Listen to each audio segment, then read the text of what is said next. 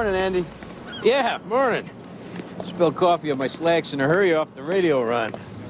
Good morning, officer. And a good morning to you, sir. You're in a good mood. That's because I just come from the hospital where Theo's blood test was normal. Normal? Within normal range.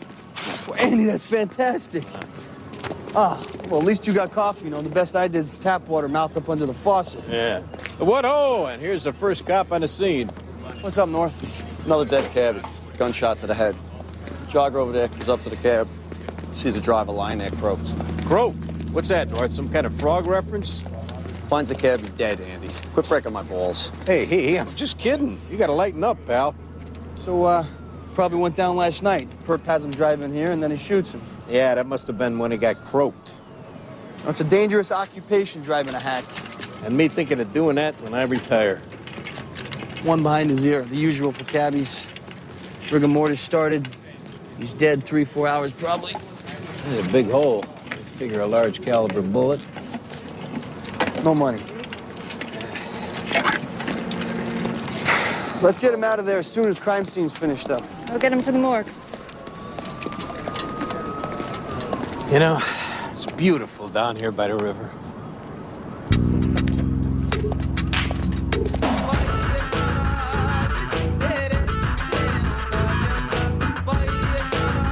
Danny. Hi. Hey, how's it going? Hey. I was downstairs turning in some stop and frisks. I saw you come in. We caught a homicide. Cab driver. So, are we still on for tonight? I'm making dinner at your place? Sure. Hell yeah. Okay. See you later.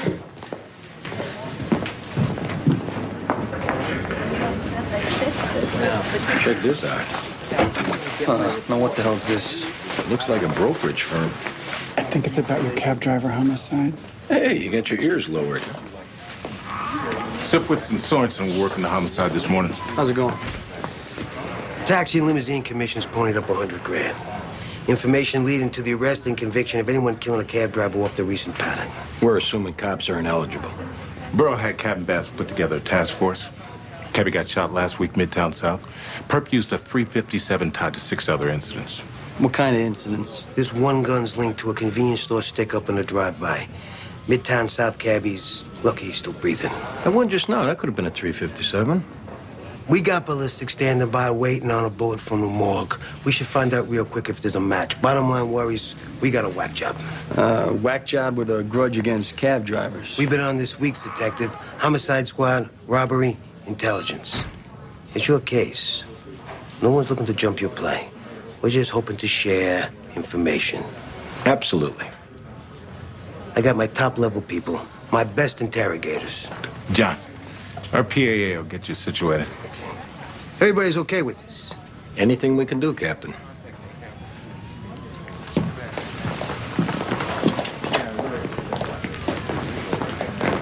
Over here, please. Hey, guys. You okay, Andy? I'm fine. Why, don't they seem okay?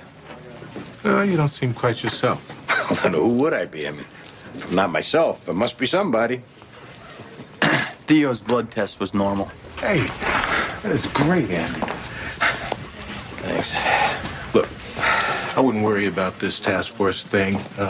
Cab driver shot, possible serial killer. This high profile, so I'll tell you one thing. Any major interviews, they get run by us. How about we go get caught up on them other incidents? Yeah, okay. See, maybe did they miss something at Midtown South? Yeah, okay, fine. Yeah, let's go talk to these top-level people. Let them explain how it's done to us poor working slobs. How about you, Danny? Are you okay? Diane and me, we gotta locate this girlfriend of Denby's, Lauren, before IAB moves on us. You figure Medavoy gave away the store? Nah, Greg's tougher than he looks. Martin's more or less told him and Cohen, we don't find this girl to confirm our version, we might as well hand in our badges. Listen, nothing bad is gonna happen. You know this. I do. I'll get us caught up by the experts, huh? Okay.